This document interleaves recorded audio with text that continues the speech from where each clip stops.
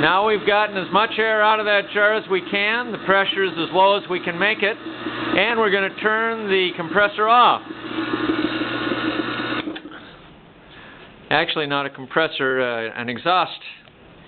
And as we watch what happens now, as we open up the valves.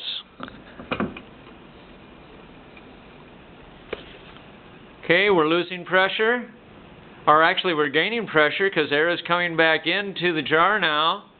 And you might want to see what's happening down there with the marshmallows. And the pressure continues to drop. Actually, not drop, the pressure is going up because air is going into the jar.